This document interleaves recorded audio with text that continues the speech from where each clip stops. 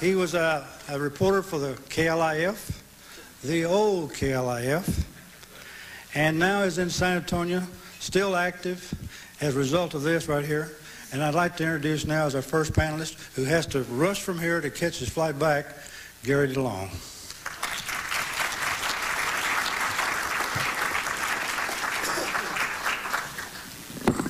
Thank you, Jim, and I apologize, but the strike, as you well know, has set everything back. They said, if you want to stay on standby, you can be ready till 8 o'clock. I said, okay. So we have to take this earlier flight. But there were 4 guys in those days who I counted on as sources at the police department. One was Sergeant Jerry Hensley. 2 was Walter Potts of the Homicide Division, who was my confidant in homicide. And 3 was George Carter of the Times-Herald. And the 4th was Jim Ewell. And they felt sorry for the guy who was the lone police reporter for KLIF. The old Scotchman, you know, he was named appropriately, all right. The police reporter for KLIF News. And as you well know, even in those days with Top 40, there was a lot of pressure to continuously report the news when it happened. And Jack Ruby was a hanger-on. He was a groupie, and Tony Zappi's going to tell you a lot more about Jack. He knew him far better than most people in Dallas, but Jack Ruby was kind of a nuisance guy, a little harmless creature, and hung around KLIF. He had a great friend there in Russ Knight, the Weird Beard. He would hang around KLIF, and they'd bowl every night at the Cotton Bowling Palace out Inwood and Lemon Avenue. And Jack, for some reason, he thought we were his heroes. And he would bring us by Carousel Club passes and ask us to come to the club and everything. So the day of the assassination, after I had reported the initial story and all of our people got back into the studio, Gordon McClendon had sent me to the trademark, but I didn't get to go there because of the shooting. So he said, well, you know all the policemen, you know all the contacts, you go on over to the police department. So all afternoon into the night, even after the arrest of Oswald and the shooting of Tippit, I was there for many, many hours, hadn't even had a break for coffee or anything, and I was stuck in the press room. We were feeding out reports like every 10 or 15 minutes. So Jack had been coming to the KLF studios. He immediately got in his car and rushed to the KLF studios, and he still had his 2 poodles in the car. And in the back seat was a stack of pamphlets on H.L. Hunt's Lifeline, if you remember that old radio show. But Jack was a big listener to that show, the H.L. Hunt show. So anyway, he just bothered everybody to death, and secretaries were thrown into reporting news, and the phone lines were just jammed. And so finally, to get rid of Jack, they said, Jack, Gary DeLAUNE has been at the police department for 8 or 10 hours. He hasn't had any break. Can you take him some sandwiches? And so Jack said, yeah. So he goes somewhere and buys a sack full of sandwiches and parks his car in the lot, and a lot was made of this later when they said Jack Ruby's car was found in the parking lot with $2,008 in it. Well, Jack always had a lot of money, as Tony, I'm sure, will tell you, and he always carried a 38. But anyway, he came to the police department, and not being familiar with where the press room was, it was on the 3rd floor in those days, and when you went into the police department, you went down the stairs into the police locker room area, and then over to the right was a room about, 20 by 35 or so as the lineup room. So Jack, instead of going up the stairs and into the elevator to the 3rd floor, just inadvertently went down the steps and saw all this confusion. And I think someone mentioned earlier, I don't know if it was you or who, but they said about the lack of security. That's true. There was no security around the police department. And you could just wander through. And so Jack, instead of coming up to the 3rd floor to bring me the sandwiches, went into the lineup room. And later, Eva Grant, his rather eccentric sister, more or less theorized that Jack let it spawn in his mind to become the avenging angel.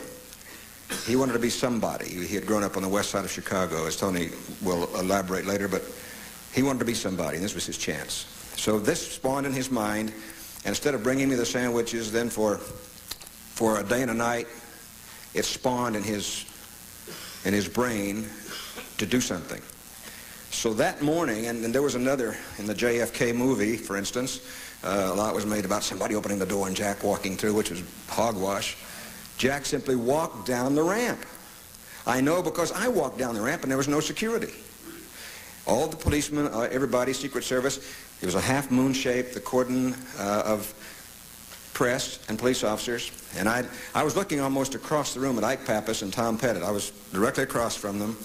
and I was standing right next to Bob Jackson and Jack Beers. And Bob just remembered it last night, as a matter of fact. That's right, that I was standing next to him, and if I could just had a piece of that photography, I'd have been all right. But, but that morning, after Jack had spawned this a couple of days, that morning, our news director had said, Gary, you've been up so long, said, we're not going to cover that. It's going to be an early morning transfer. We don't need to cover the transfer of Oswald. Well, I told my wife, I said, it was about 5:30 when I woke up. I said, I've got to go. I know, I just got a feeling, I've got to be down there. So I dressed and went to the police station. And this was the story I got from Chief Curry. I don't know if this was confirmed or elaborated, Hugh or Bob or Wes, but Jesse told me that he relented to the network demand to transfer Oswald at 9:30 rather than at 4:30 a.m., which was the initial time set to transfer him. And he bowed to network pressure so they could have the pool camera televise Oswald. So Ruby, as I walked down the ramp, I know Ruby had got in that way because there was only one police officer directing traffic and he was looking the other way. So I just walked down there and saw these guys standing there. And about that time is when it happened, and then the rest is history. You know what happened and with the results and repercussions. But it didn't come out later. It was in the New York Times on a Monday morning. It said that Jack Ruby had initially gone to the police department looking for a Joe DeLAUNE. Well, Joe Long was our news director, and they got me confused with him. And then during the appeals case, Phil Burleson called me to testify one day, and as I was sworn in, Jack yelled at me across the room. He said, Gary, I was looking for you. Where were you? And I said, Jack, you just couldn't find me. I was there. So that's how it all came about, that Jack Ruby came to the police department looking for me when he first got the idea to become the avenging angel for Jackie Kennedy. And it was a great thrill for me to be a part of history, not so much that I got to cover it, because I got to stand next to the guy that got to shoot it. Thank you.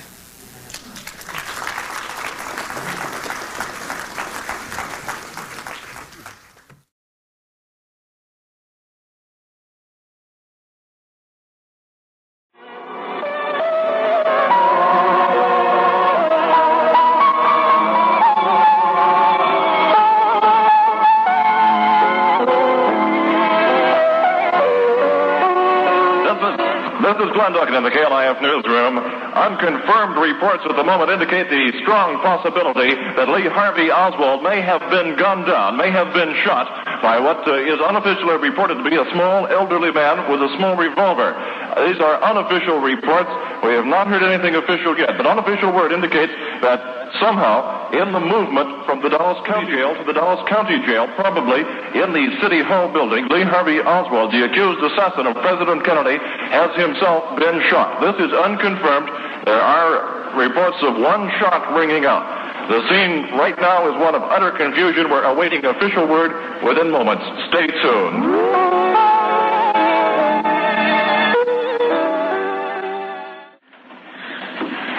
Gary DeLAUNE, who was on the scene at the moment, has come rushing in. He can't even talk now.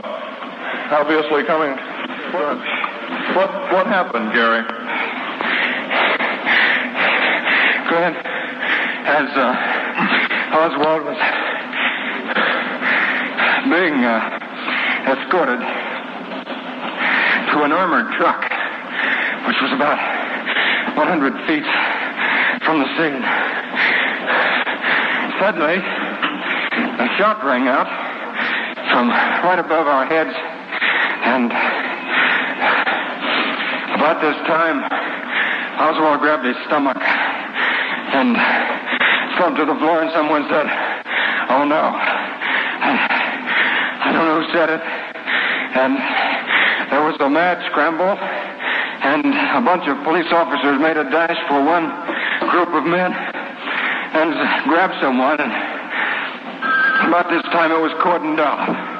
And then Oswald was dragged back into the anteroom off the checkout desk at the Dallas City Jail in the basement. That's your report. And Gary DeLAUNE was on the scene at the time. Did you get a chance to see the man? Did you see the man who... I know who the man was that shot You know Harvey Oswald. I think everybody does over there. I don't think his name has been released, but he is a well-known Dallasite who reportedly owns a Dallas nightclub. He has been taken into custody, and we don't know yet if this is the man or not. We are waiting to see.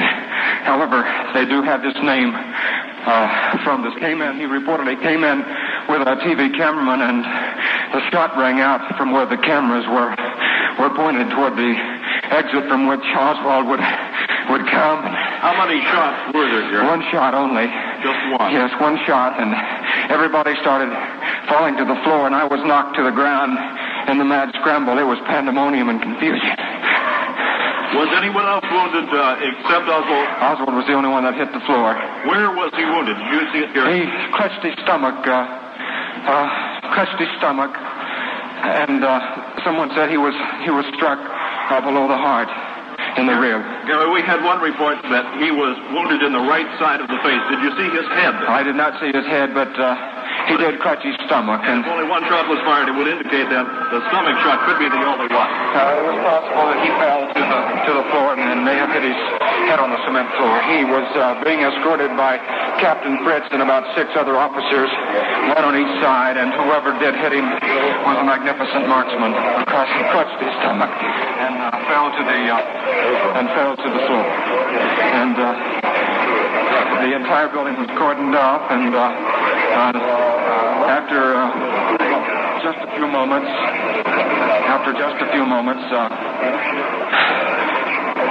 police cordoned off the entire building. No one was permitted in or out, and about this time, everybody was told to get into a certain area, and they did get into the area, and then as pandemonium took place, and newsmen were running around as if the world had ended, which indeed it seems to have done on this weekend. Things were starting to get more of order, and Captain Fritz and the Secret Service agents and several officers pushed the newsmen behind a restraining line, and from there the order was restored to more of a usual rate. Lee Harvey Oswald, the accused assassin of President Kennedy, a self-admitted Marxist, a pro-Castroite communist, gunned down today at the Dallas City Jail as he was being moved to the Dallas County Jail. One man, a small, elderly, gray-haired man in custody, and believed to be a local man, a local well-known man, but his name has not yet been released. Should be. KLIF is continuing its constant coverage of this event. Gary DeLAUNE, who was there, is here now. Newsmen on the scene. More newsmen rushing to the scene. As soon as any official word comes, we'll have it for you immediately. Police Chief Jesse Curry has indicated he will have a statement shortly. We hope to have that as soon as possible. Lee Harvey Oswald was the only one wounded. He was taken to the emergency ward at Parkland Hospital, and he is there now, according to reports. Reports from the scene say Oswald was back and forth as the stretcher was shoved into the ambulance. He was clutching his stomach where he was apparently wounded. The small man who was captured by police was hustled into the prison elevator and taken upstairs. A hubbub of commotion. Police officers jamming themselves into the door so they couldn't move at one time.